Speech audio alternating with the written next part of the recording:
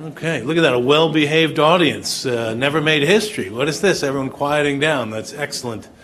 Now, my name is Doug Bradburn. For those of you who don't know me, I'm the founding director of the Fred W. Smith National Library for the Study of George Washington, the Washington Library, where you find yourselves today on this really beautiful evening and a fantastic occasion because it is an inaugural lecture. It's the first annual Martha Washington Lecture, which was created by one of the great friends of Mount Vernon, a foundation that's funded many things here, including the Education Center and the library itself, the Richard S. Reynolds Foundation from Richmond, Virginia.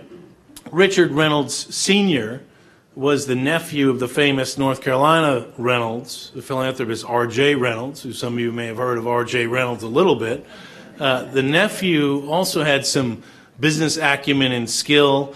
Richard S. Reynolds went his own way, founding the U.S. Foil Company in Louisville, Kentucky, which we all know from Reynolds Wrap. So that's we've all used Reynolds Wrap, and that's where Richard S. Reynolds built his own fortune.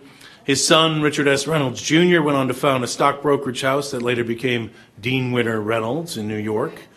And his grandson, Richard S. Reynolds III, has continued the family legacy of philanthropic leadership through the Richard S. Reynolds Foundation, established in 1955 by his grandmother, Julia Louise Reynolds, in honor of her late husband. Now, Richard S. Reynolds, known as Major Reynolds, and his wife, Pam Reynolds, had been very involved in the arts, in education, cultural advancement. He's been a longtime trustee of the Virginia Historical Society. Pamela Reynolds is a recent past chairman of the board of the Virginia Museum of Fine Arts and is a member of Monticello's board. And we don't hold that against her at all here at Mount Vernon. We see her as a kindred spirit advocating for the preservation of one of America's great sites. Now, the idea for this lecture was Pam Reynolds' idea. When the foundation in Mount Vernon approached her and them for support for the National Library, it was her immediate suggestion to do something honoring Martha Washington, the amazing woman that was so integral to the founding era, and also to make this an annual lecture in honor of women's history in the founding era itself. And in fact, it will be expanding as a program honoring women's history at this place, the Mount Vernon Ladies Association, of course, in Mount Vernon. Let me see if I can go back and switch the, can we switch out this to Mount Vernon itself? And we love Handsome George, but today it is Women's History Month, and we want to honor the ladies of Mount Vernon itself.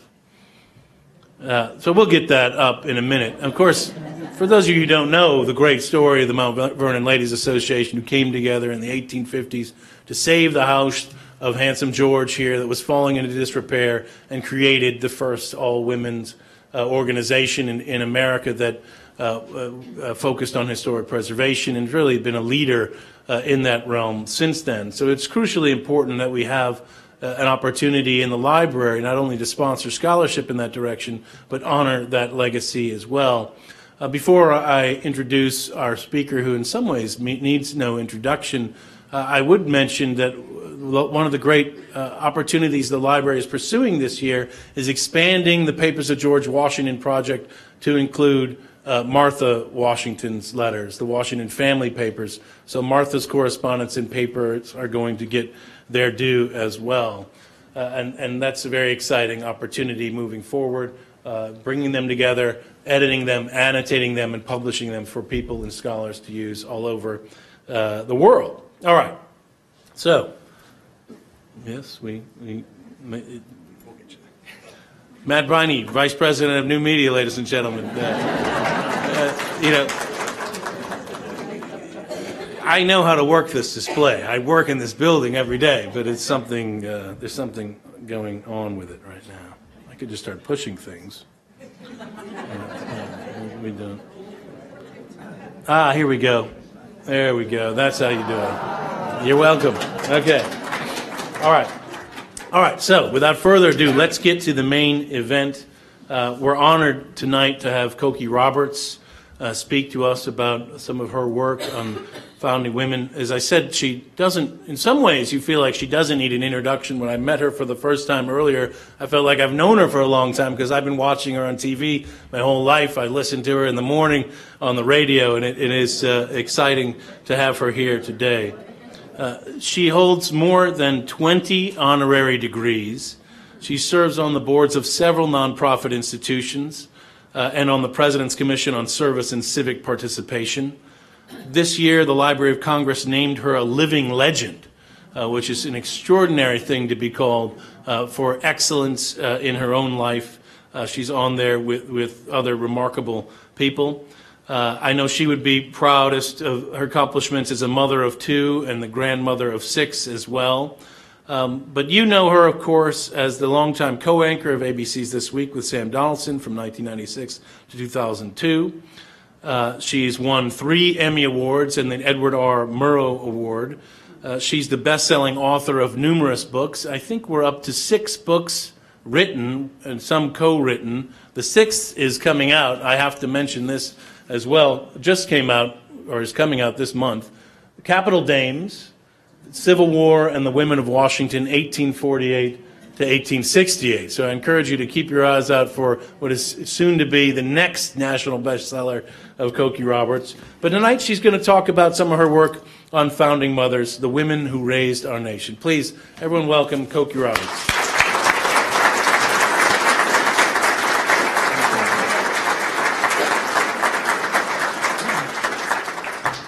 Well, thank you, and I'm certainly glad I no longer have George staring over my shoulder. This is a great event because for years, I mean years, I have been coming here for various events, teacher institutes, whatever, and saying, what is with this George Washington's Mount Vernon? You know, did he do it all by himself?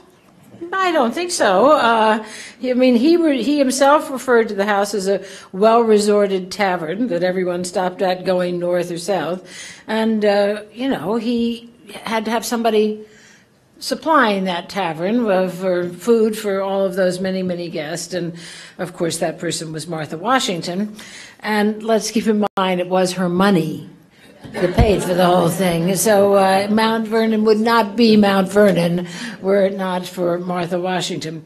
So I'm thrilled that finally we are having at least a lecture in her name, and with any luck, I'll someday convince them to say George and Martha Washington's Mount Vernon. And I am going to give her due tonight. I actually am going to talk solely about her and not the other women because it's time. But I do want to talk a little bit more for just a second about the Mount Vernon Ladies Association because it is an extraordinary story. I'm sure many of you know it, and Pamela Cunningham's mother came by the house in 1853 and was horrified. You know, it was just in such disrepair. And so Miss Cunningham started organizing the ladies of the South to buy the place, and then extended the appeal to women of the country. But John Augustus Washington wasn't having it. The fact that he couldn't afford it at all and the place was falling down around his feet didn't convince him. He would prefer for the United States government or the Virginia government to buy the house, and neither one was offering any cash. So finally, he agreed to part with the property for $200,000. Now, how these women did this, it's just absolutely remarkable. He did say, you know, after he had resisted all this time, that the women of the land would be the purest guardians of the national shrine. And, of course, they were the only ones ready to offer cold cash. They had 4 years to come up with it, and they beat the target. And they basically did it through bake sales. I mean, it really was, you know, the most nickel and dime fundraising that you've ever heard of. And they did theater benefits and concerts and tableau and balls, all the kind of stuff we all still do. But doing it in a short period of time for a vast sum of money. In the new book that I have coming out this month, Abigail Brooks Adams, who is Charles Francis Adams' wife, the daughter-in-law of John Quincy Adams, the granddaughter-in-law of John and Abigail Adams. And she came here. Charles Francis was in Congress in 1860, which was not a pleasant thing to be. They're bad now. Then, as she says, they're all armed, and she wrote this, and their hands go to their breast at the slightest provocation. But she came here just for a visit, and this is April 9th, 1860. None of these letters have been published. And she says, the whole thing is a disgraceful ruin. She had been one of the fundraisers back in Massachusetts, in Quincy, and so she wanted to come see it. And she said, they estimate it will cost $20,000 to put it in repairs and $2,000 yearly to keep it so. Now think of this. This is now 1860, and it's volunteer ladies doing this. It's really a remarkable story. And the Civil War, of course, made it much more difficult. Miss Cunningham decamped for the South, and her stalwart secretary, Sarah Tracy, ran the place with the armies on both sides all around. I had this kind of starry-eyed hope that the sisterhood of the women regents would be such that, they wouldn't choose sides. And, of course, that was absurd. And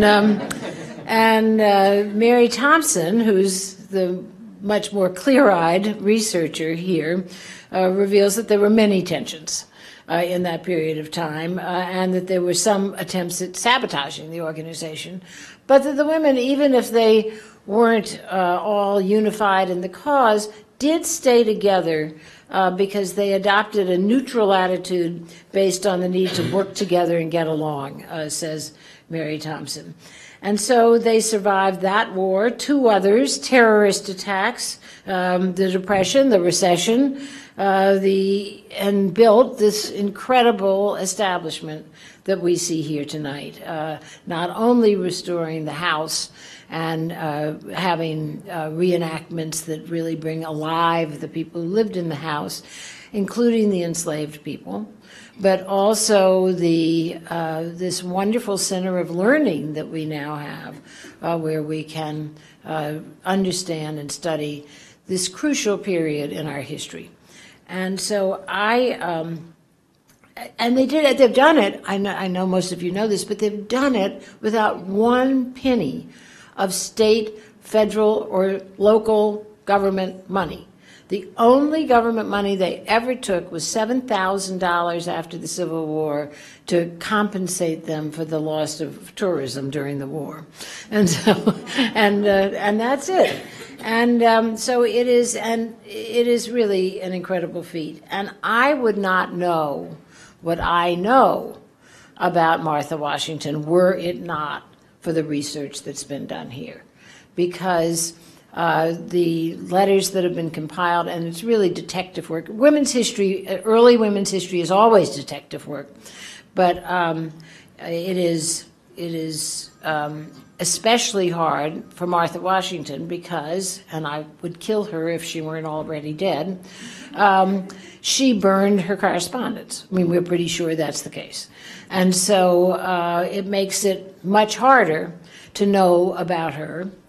And so she's kind of done herself a disservice because really she is someone who's quite extraordinary. And learning about that has been a great treat, but it's not easy to do. Doug just showed me tonight one of the few letters that is extant that George Washington wrote to Martha. And it's a lovely, affectionate letter as he's about to go off to camp for the first time in 1775 to Cambridge, where they hold up in Harvard dorms. But that letter came after the most famous letter. By the way, these letters were found in a drawer in a desk, that had escaped her pyrotechnics, and so that letter came after this one, which just cracks me up because this is the letter he wrote that that everyone quotes.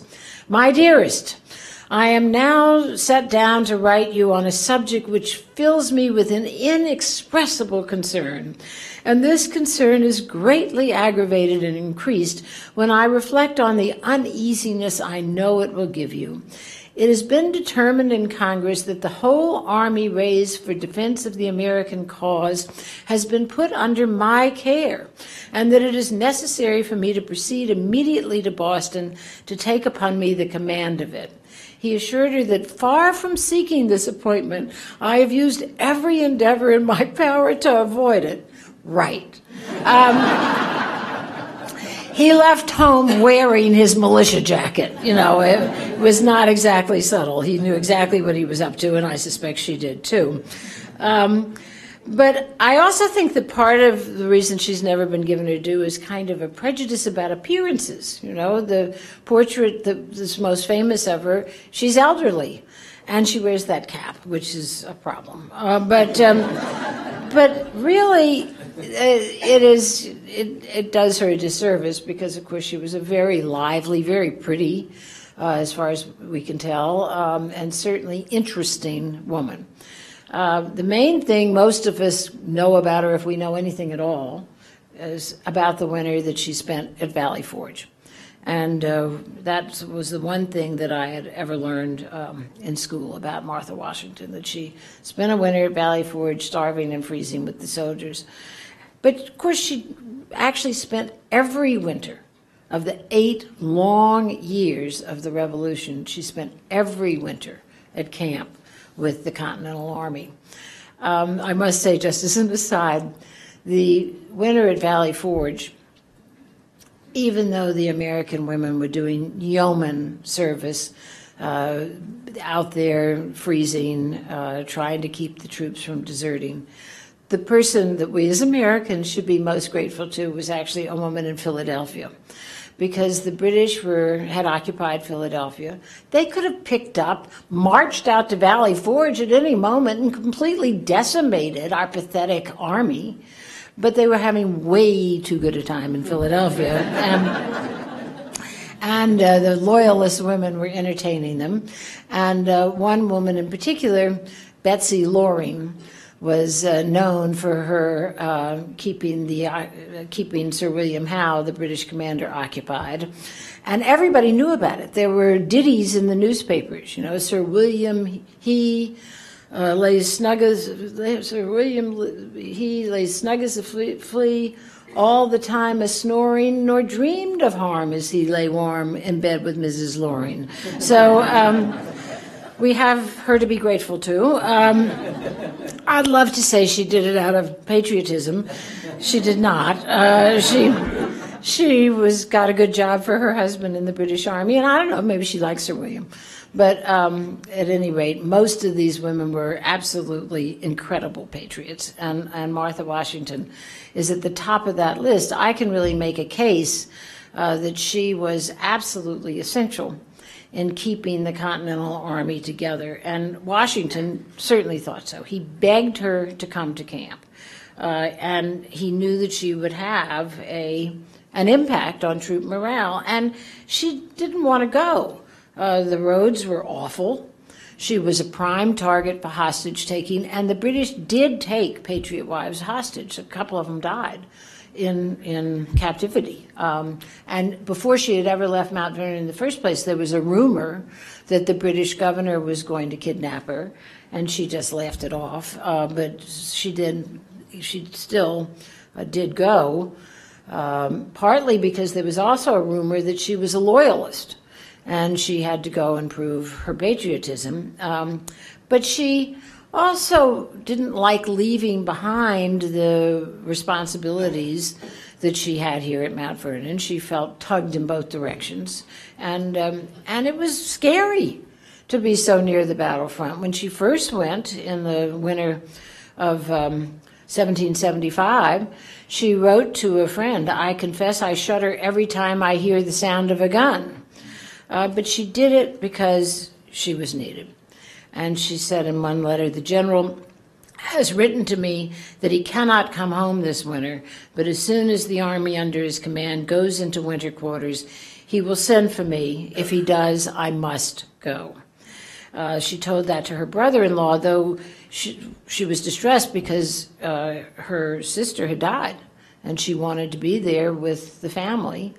after her sister died, but she had the responsibility, the duty, and this was the theme of her life, was that she would fulfill her duty. And, you know, we talk about that with George Washington a lot, but Martha Washington was absolutely dedicated to duty. And not only was it sort of unpleasant and uncomfortable and cold, but that people would come calling. I mean, you had to entertain at camp, for heaven's sakes. And people were very curious to see what Lady Washington looked like, all of that. And that first camp in Cambridge, everybody in Boston came. And one of the people who came, actually Washington was glad to see, and that was Phyllis Wheatley, the slave poet. And for those of you who don't know her story, it's incredible. She was a slave in a family in Boston, and of course that's one of the things that we forget, is that, as Abigail Adams termed it, the sin of slavery was in all the colonies before the war. And this child arrived probably 7 or 8 years old, and the reason we know that is she still had her baby teeth.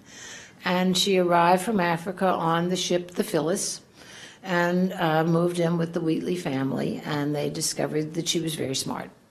And the teenagers in the family started teaching her to read and write in English, and then the Bible, and then Greek and Latin. And she then started publishing poetry, and it was published in all the newspapers. And then she wanted it published in a book, and nobody would publish it as a book. So all the important men in Boston wrote letters endorsing her and saying she really is who she is. She's a teenage female slave, and she wrote these poems. And they were published in London, and she became an international celebrity. One of the things that amazes me is how fast things actually did get across the ocean in terms of ideas and plays and all of that. Oliver Goldsmith's play opened 6 weeks later in New York after London, which is surprising. But she was there in camp, and Washington said he was pleased to greet someone so gifted by the muse. Mercy Otis Warren also went calling, curious as she could be. And of course, she was a great propagandist for the Revolution, and egged on by Sam Adams and John Adams to keep writing plays and poetry to get people riled up against the British. But she also wrote a lot of letters, which were saved, and you know, she didn't know that I'd be reading them 200 years later. And she went to dinner with George Washington, Generals Charles Lee and Horatio Gates. And she said, Washington's one of the most amiable and accomplished gentlemen, both in person, mind, and manners that I have ever met with.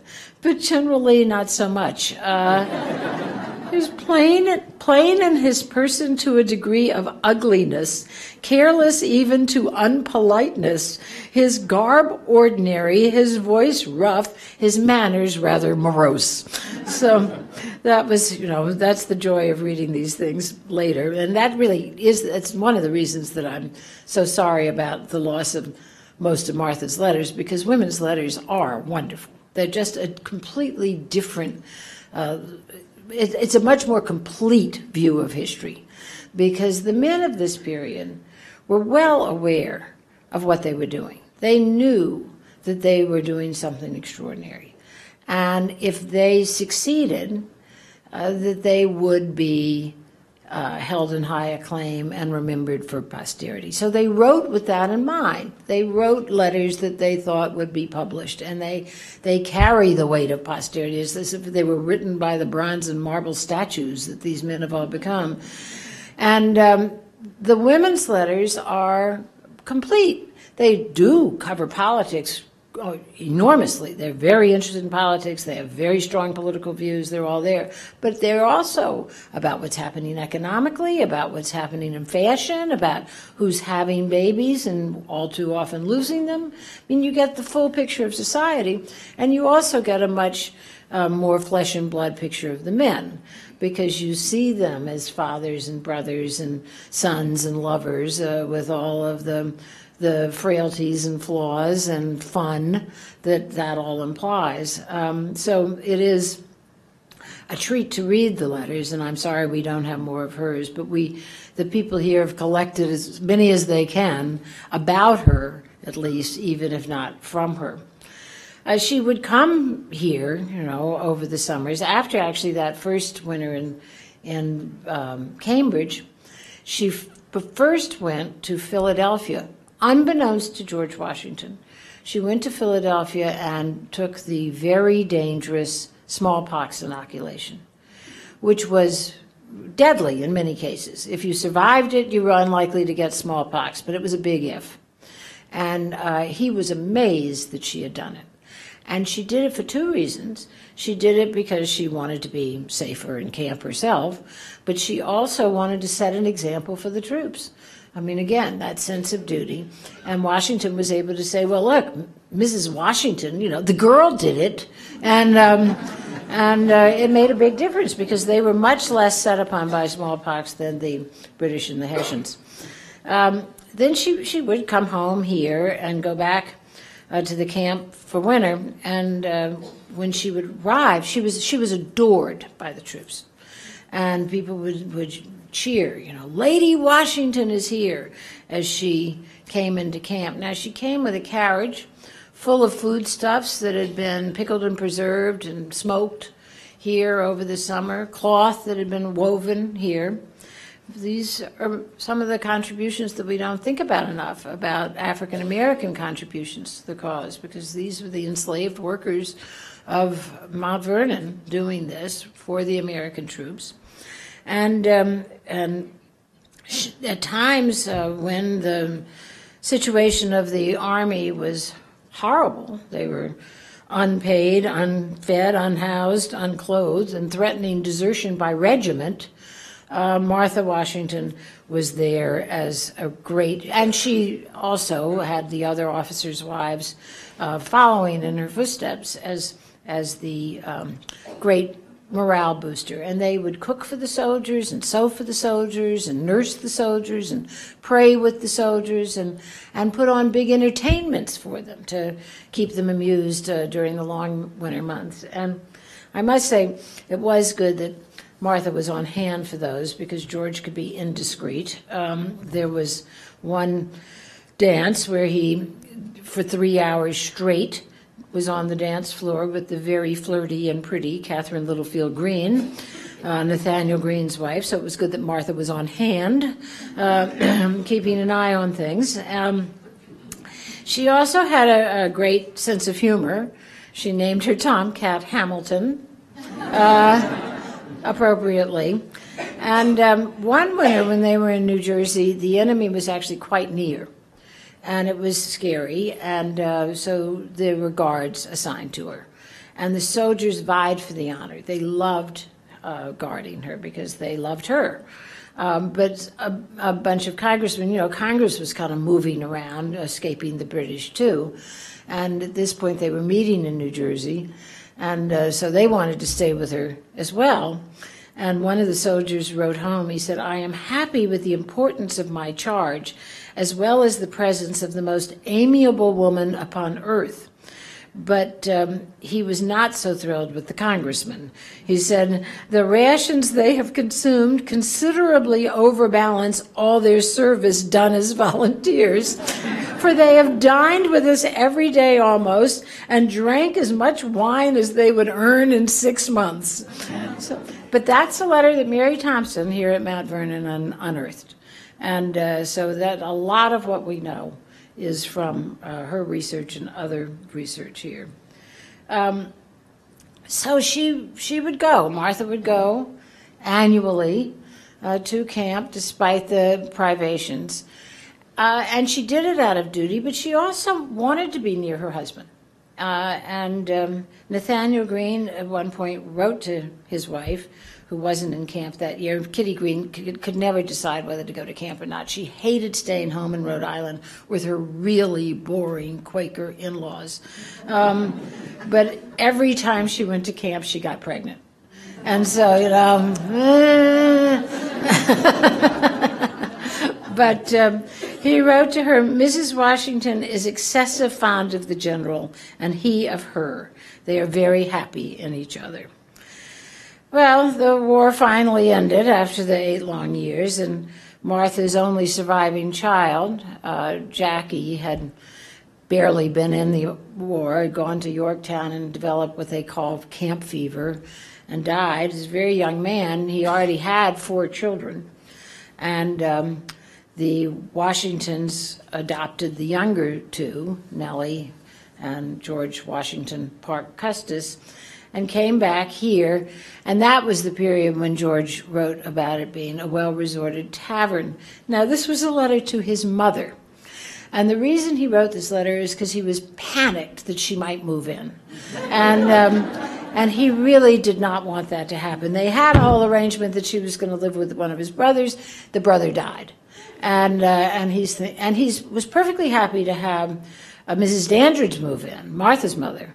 But he didn't want his mother anywhere near the place. And so he says, my house is at your, this is, again, a typical George letter. My house is at your service, and I would press you most sincerely and most devoutly to accept it. But I am sure, and candor requires me to say, it will never answer your purposes. For in truth it may be compared to a well-resorted tavern, as scarcely any stranger who are going from north to south or from south to north do not spend a day or 2 at it. So he tells her that she has 3 choices if she moves here. One is to always be dressed for people of distinction. 2 is to appear in dishabille. And the 3rd is to be a prisoner in your own chamber. And he says to her, you wouldn't like the first, being dressed. I wouldn't like the second, you being in dishabille. And neither one of us would like the 3rd. So she didn't come. That was February of 1787. And of course, that summer, he went to Philadelphia to preside over the Constitutional Convention, because even as much as he protested that he wanted to be here, and he did love it here, and be under his own fig and vine, he really was always called back to public service. And so off he went, and presided over the writing of the Constitution. What a incredible feat that was. As Bill Clinton recently said, we should call it Let's Make a Deal, because that is what it required, and some modern members of Congress need to learn that. But then he's president, and she is the nation's first lady. And what is that, And she arrives in New York with an 8-year-old and a 10-year-old. I mean, you forget that. She has 2 little children that she's raising. And in fact, Washington had arrived on this grand barge coming across from New Jersey.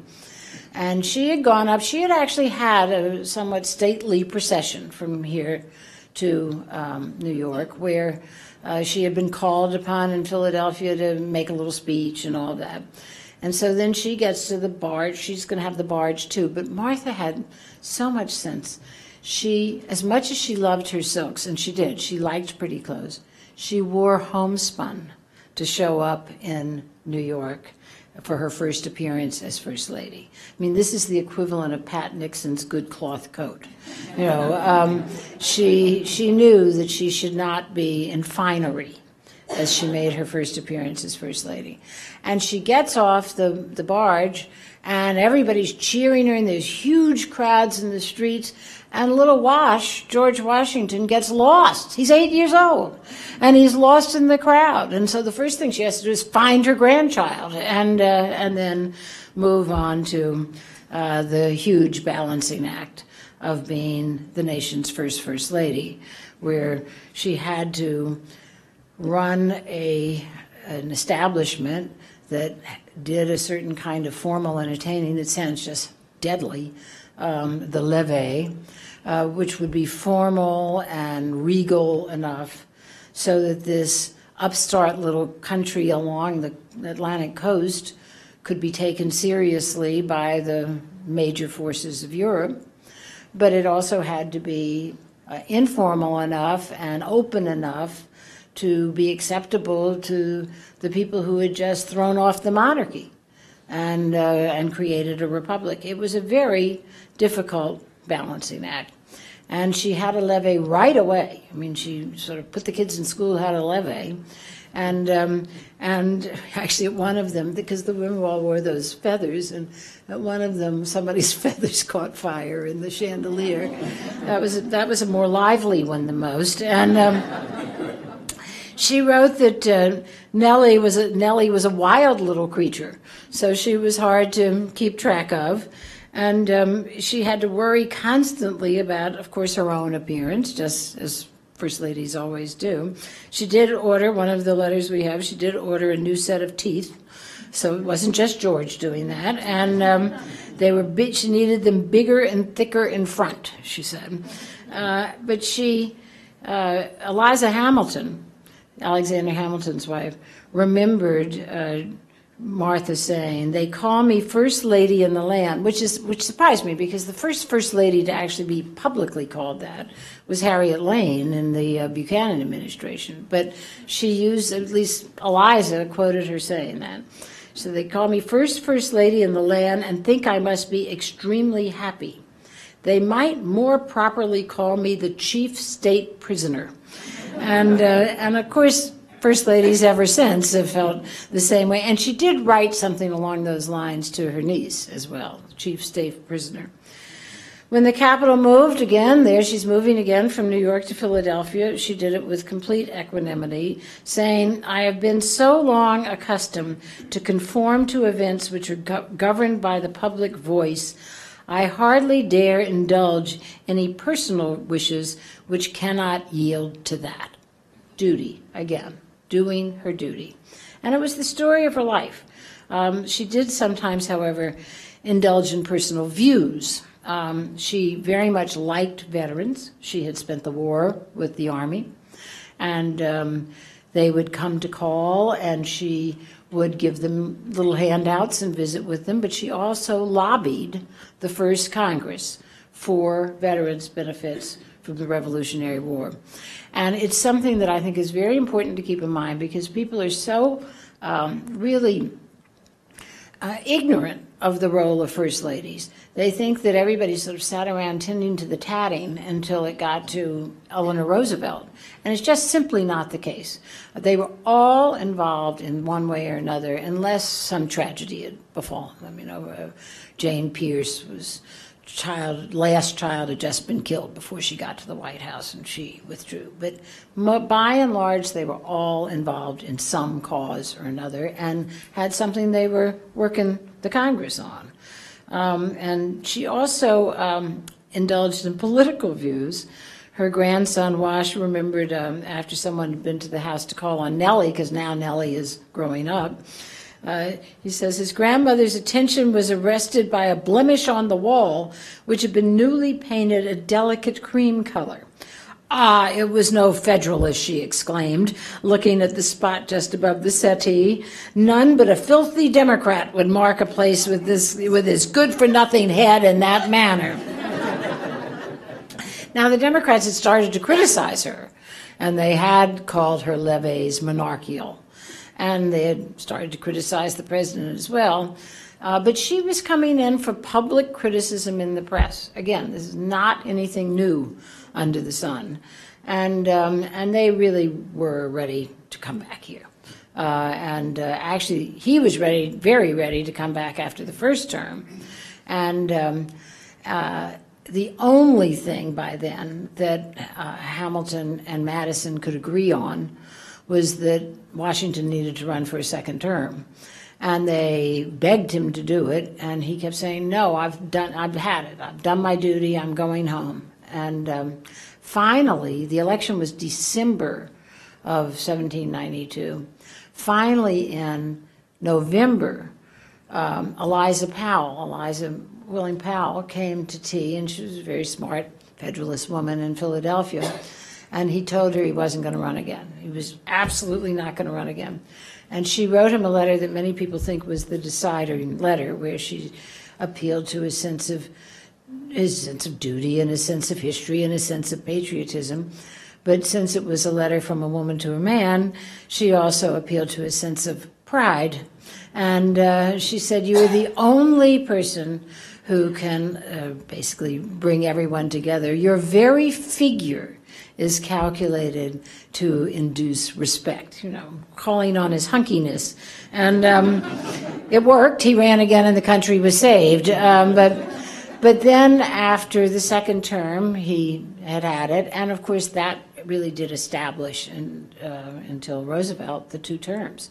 Nobody ran for a third until Roosevelt. And they came back.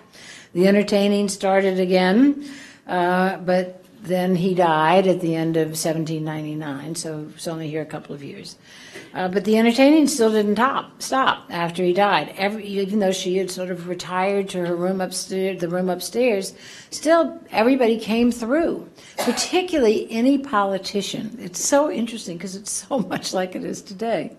Any politician who wanted to show the voters that he was paying homage to the founder would come and see Martha, and plenty of curiosity seekers as well. But Thomas Jefferson, when he was elected, made the dutiful call, came over here, and she received him, even though she had called him the most detestable of all mankind. She didn't mince any words about it, but everyone said, there were lots of letters about it, how gracious and hospitable she was. And many people stayed the night. So she was still having to run the well-resorted tavern after he died. Also, after he died, she was called upon to make one more sacrifice for the public good, which was she was asked to, and John Adams sent his nephew as an emissary, to allow President Washington to be reburied at the U.S. Capitol, which was a construction site. And she agreed, she said, because she had learned never to oppose my private wishes to the public will. But she added, "I cannot say what a sacrifice of individual feeling I make to a sense of public duty." This was finally one sacrifice she didn't have to make. As you know, it never happened. Congress never got its act together, and he remains buried here, and she joined him in the tomb in 1802. It took till 1884 for the monument in Washington to be completed in the city that bears his name. Here, of course, what we have is a much more alive, living monument where you really get to know the man and his place. I just wish that they called it George and Martha Washington's Mount Vernon. Thank you very much. I'd be happy to take your questions.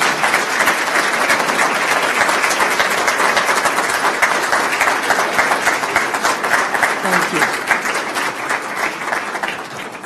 Questions? There's a microphone wandering too. Yes? How old was she when she had to go to New York? How old was she when she had to go to New York? I don't really know. But she was old enough. I mean, she wasn't a baby. She had been married before, remember? And by the time she married again, she was still in her 20s, but because she had married the first time very young, as was done. And she and Daniel Parke Custis had 4 children. 2 had died before she met George. And there's some evidence that she was very reluctant to marry again because, of course, married women couldn't own property. You became the property of your husband. And she liked owning property. And we do have her letters, some letters that she wrote to suppliers in Great Britain after Custis died, saying, "I'm taking over now, and you do business with me," and all of that. And there's some hysterical 19th century biographies that basically say, he came along and swept her off her feet, and that might be true. I mean, he really was very good looking, and they were the same age. Now that I think of it, they were exactly the same age. But she was very small, and he was very tall, and it was a romance. Yes. Thank you. I'm just curious, in all of the research that you did for the book, what was most surprising to you? Well, it's always surprising. I mean, there are all kinds of things that stand out just because you don't expect to have that degree of personal conversation with somebody, because the men's letters are so pompous. My favorite actually was in so I write mainly about Martha in a book called Founding Mothers, which goes from the period of the lead up to the war to the inauguration of John Adams, because that was the first contested election under the new Constitution. Then I have a sequel called Ladies of Liberty, which goes from John Adams to John Quincy Adams, which is literally the next generation, right? So the founding generation done. And in that book, I came upon a letter that just, I mean, it just doesn't get any better than this. Again, unpublished, because the guy historians don't publish them, and actually don't even read them. And this one was from Louisa Catherine Adams, John Quincy Adams' wife. And at this point, he is Secretary of State, and it's 1820. And and Abigail Adams has died. It was 1818 she died. And old John Adams is back in Quincy, and he wants Washington gossip. And Louisa Catherine Adams supplied it. And she wrote wonderful letters, all, newsy and interesting, but also deeply political, all that. She said at one point, "It is my vocation to get my husband elected president." So they knew what they were doing politically. But the year of the Missouri Compromise, which was 1820, Congress stayed in session much longer than it normally did, because to hammer out the compromise, right? And so finally they go home. And she goes to a meeting in June, to a meeting of the trustees of the Washington Female Orphan Asylum, which Dolley Madison had established with some other women in Washington after the British invasion in 1814 to take care of the children who had been orphaned, the girls who had been orphaned. And so she goes to a meeting of the trustees, and one of them says to her, "We're going to need more space in the fall." And she says, "Why?" And the woman says, "Well, the session had been very long, and the Congress has left 40 cases that will be coming to us for care. 40 pregnant women left behind by the Congress." And the Congress was only a couple of hundred people. Now, it's possible they were recidivist, but...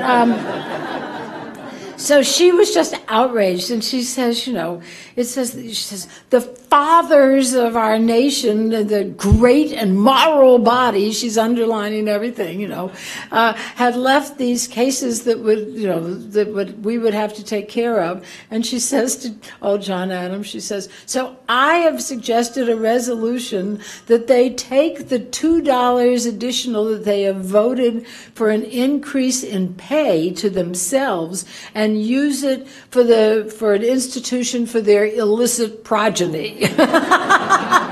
Now, honestly, it doesn't get any better than that. And but there are lots of letters where you just can't believe it. I mean, this book that I've just written, Verena Davis is Jefferson Davis's wife, who is really tart-tongued and wonderful, is furious because Adele Cutts, who was Dolley Madison's great-niece, was this great beauty, and everybody loved her. It was remarkable. She had no position. She was a teenage girl, but still she was kind of the reigning belle. This is the 1850s. And right after the 1856 election, she married Stephen Douglas.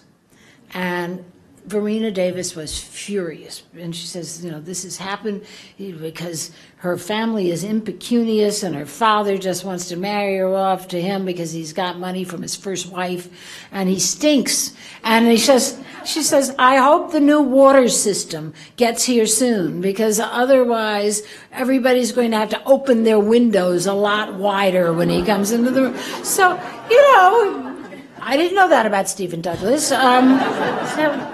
You know, it's just much more complete. It's just, you just get, and you know, and sometimes it's the equivalent of a tweet. You know, we need to declare war against France. I forgot my bonnet. Can you send it? You know, so-and-so's baby just died. You know, and you get a, you know, picture. Yeah. Yeah. Could you tell us a little bit about Martha's first marriage and her relationship with her father? Well, her father-in-law was a tyrant, and he was furious at his son for marrying her in the first place. She was poor and young, and he thought that his son could do better. He insisted that they all be named Park Custis. I mean, every single one of them is Park Custis, you know. And then she did marry anyway on her own. But it's hard to know much more than that, other than that we know that it was a cantankerous relationship.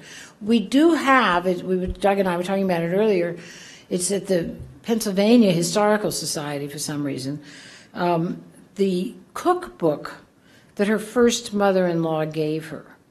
And it's quite interesting because it not only has a lot of recipes that are good, there's a crab soup one that's quite good, although I would add corn, and Tabasco.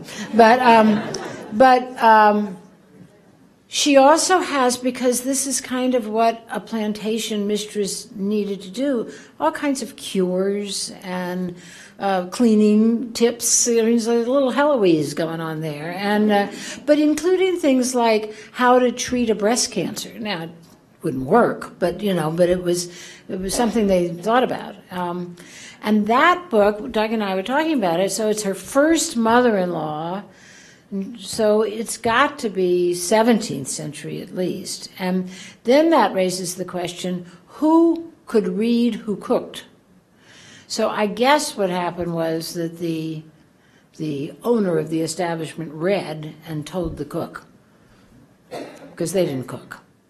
No, they didn't go out to those outer kitchens and cook. And could I just ask, didn't her father-in-law fight her over her husband's estate? Sure, of course. And that went on for a while, didn't it? I don't know how long that went on. But George Washington, unlike James Madison, who tried, but you know it was impossible because Dolley's son was so awful, and unlike Thomas Jefferson, George Washington was a good custodian of the estate. He managed her money well, and protected her and her children, and you know her daughter-in-law married a Calvert, and she had a baby a year. You know, and so the two older girls, Martha and Eliza, right? Yeah, really resented it. So our little sister and brother are off in New York with the president, and we're here with all these babies that, you know, that mama's making us take care of. Not fair, you know. But this is an interesting thing about how good a custodian George Washington was. He made Eliza, because she was marrying a ne'er-do-well Englishman who had Asiatic sons, but he made Eliza sign a prenup, and I mean, think of that. That's really foresightful, and it was very wise because they did get divorced. It was a very shocking divorce, and a distant relative of hers, is a complicated story of how they were related, but wrote that she really should have been a man. She wanted to be in charge of things. She didn't, you know, she was too smart to be a woman. Yeah. aside from the fact that the male historians just don't talk about these people, what motivated you to write? I mean, and for that matter, all your other books, which endorse the female heroes of the founding era. Well, I'm a woman, but seriously, I do have to spend a lot of time with the founding fathers. I mean, in fact, just last night I went back because Ted Cruz was announcing today to read about natural-born citizen in the Constitution and the arguments, for that. What they were really worried about was that the Pope was going to come, and find somebody to make president. But so you're constantly, if you do your job well, covering Congress and politics, you're constantly dealing with the founding fathers. And as I was saying to Doug earlier, the members of Congress quote them or allude to them constantly. And they are wrong about 99% of the time. But and of course on the stump they're always wrong. But so I got very curious about. I mean, it's such a crucial period of our history about what the women were doing while the men were thinking great thoughts and fighting and all of that. And I covered women in politics in the modern age, and I grew up in a political family where I saw the tremendous influence of women who were not in office in those years. So I figured the women of this crucial period were at least as influential as the women of the 1950s. And I went back really just to read about them and discovered I couldn't because very little was written. So that's when I started doing the work. If I wanted to read about them, I had to do it myself. So,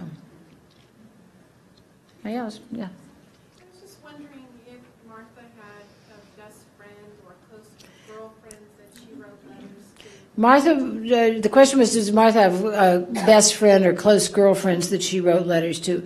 She had female relatives. They were more, she was more a mentor than a best friend, but she took in nieces, but this was very common, for nieces to come live with you and all that, and his nieces too.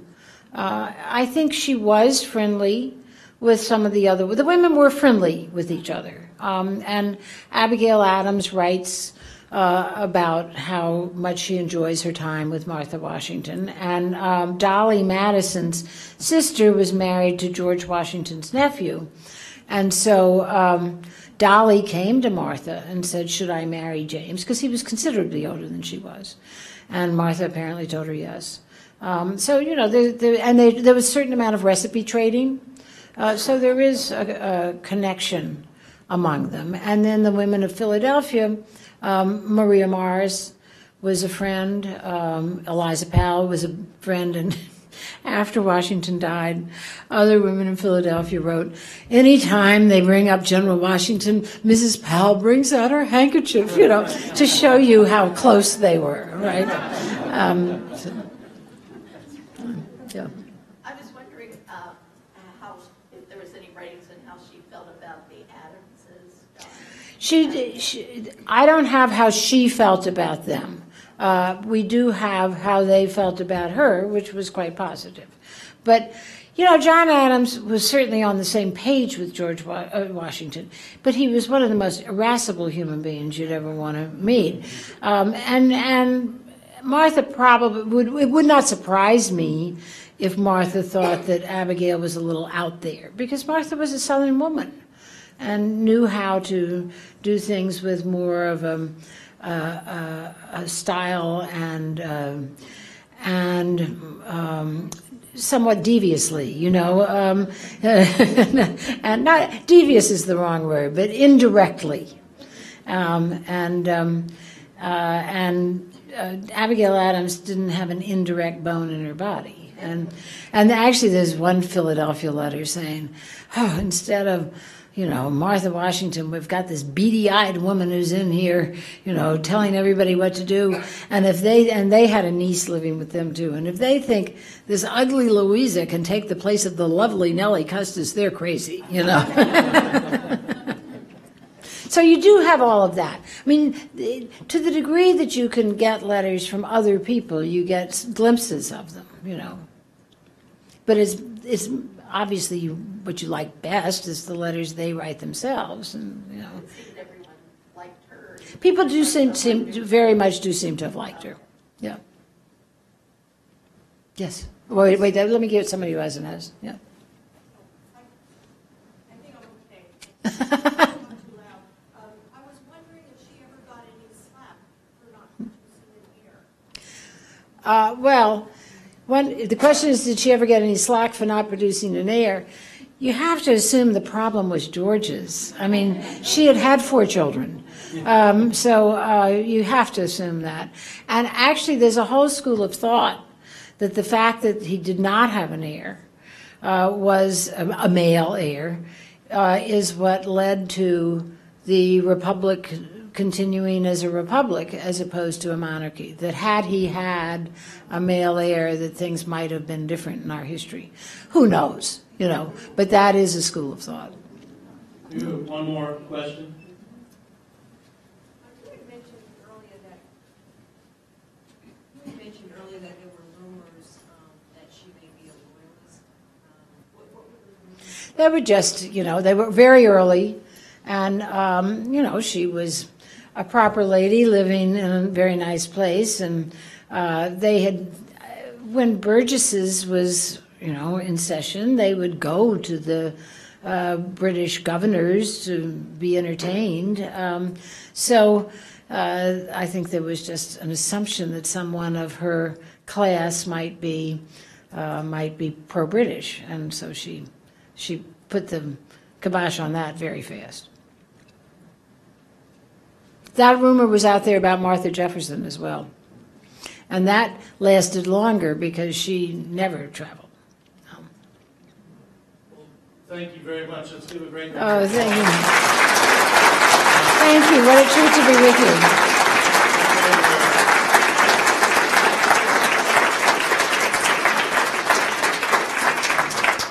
To have a great woman tell the story of one of the greatest women in American history is an incredible honor here. Now, I'd be remiss if I allowed you all to go. I have to direct some traffic, of course. But before we do that, I do want to mention a few people who are in the audience, particularly one of the former vice regents, Mrs. Davis, the former vice regent from Tennessee. Can you please stand up? When you're a vice regent, it's like being a Marine. You could never be a former vice regent. Right. Really, you're always a lady to us. And then in the back, of course, we have our current vice regent from North Carolina here, Mrs. Jean Sherrill. Please, Mrs. Sherrill, stand up.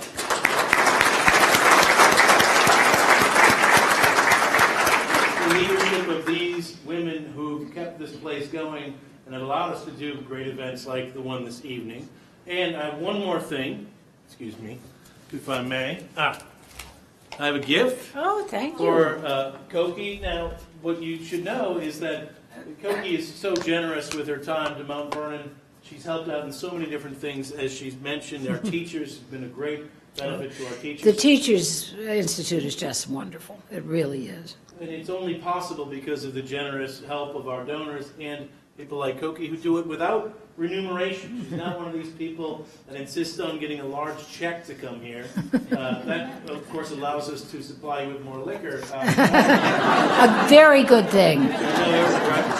But we can do a little bit, and we're going to present her with this garden book. This is great. the first publication out of the library. Thank you. Oh, it has nice. 3 wonderful academic and popular essays in it about the way that Washington and Martha designed their landscape and managed their gardens at the estate, as well as the archaeological recovery of the upper garden. It's all in there, plus all new pictures and images. It was published in February. It's brand new. Thank you. That's and it's beautiful. I see. Thank you very much, John. Right. So you can buy her book. She'll be signing up here. We won't allow her to leave until she signs everybody's books, right? Is that right? And there's drinks down the end of the hall, so I'll see you then and we can continue the conversation. No, my goodness. Thank you so much. That was fantastic. So we're going to escort you over to this table here where you can sign away.